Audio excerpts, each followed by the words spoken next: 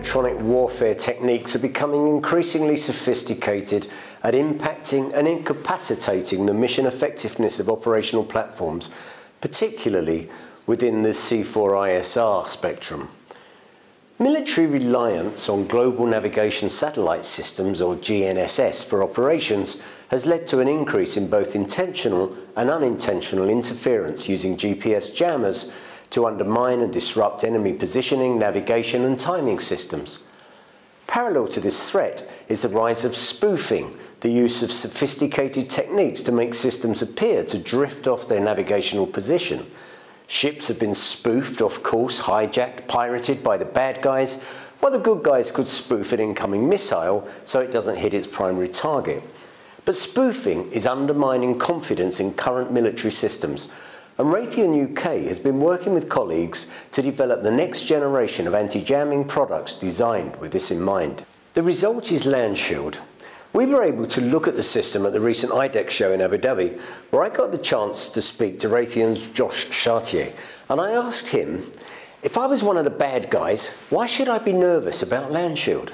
So you should be nervous about Landshield, because Landshield is our kind of next generation anti-jam capability that's going to protect our friendly and allied systems, GPS systems, from that jamming capability. So where you think you might be able to jam the signal, give us a bad position, Landshield Plus provides protection for your GPS signals and your GPS systems to give you accurate position, navigation, and timing, so that you can be confident in the position that you have, and you know where you are, and it's reporting accurately.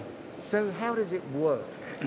Right, so what Landshield and Landshield Plus, what they do is there's two different, there's the detection and the defending against a jamming, and there's also an anti-spoofing capability. The anti-jamming capability identifies where the jamming is coming from, and then it nulls or blocks that signal, pulling in the correct, accurate feeds from the other GPS satellites, thereby ensuring that you have accurate position, navigation, timing.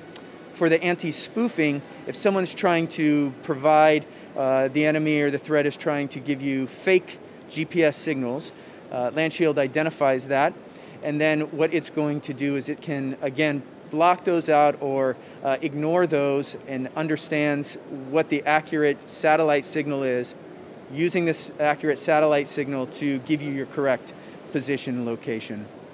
So if you have multiple things happening, multiple attacks, can your Landshield Plus then take them on? Yes, so Landshield Plus can handle up to 6 different jamming entities, and Landshield does 3. So Landshield Plus, a little bit bigger, but handles a wider number, a larger number of attacks against a GPS signal. Now you call it Landshield, but in fact it can be used in other places as well. Yes, absolutely. Originally developed for land systems, because of its smaller size, weight, and power, it's adaptable to aircraft platforms, manned and unmanned, as well as ground platforms, and additionally to other weapon systems that may need GPS accuracy. And you said about the weight and the size. How small is it and how much does it weigh? Right, so Landshield Plus, they're basically about this size. It weighs, Landshield Plus is just under 3 kilograms. Landshield is a little bit lighter at about 2 kgs. And again, doesn't require much power.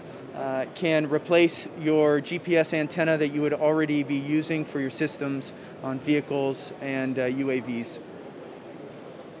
And finally, it's working, but these things only last until the bad guys get to work out how to beat them. How long have you got before they catch you? So this is just something that we're continuing to evolve on, and our engineers and team continues to determine, kind of see what the current threat is, what the capabilities are, and then are continuing to evolve to what the next generation threats are to our GPS systems.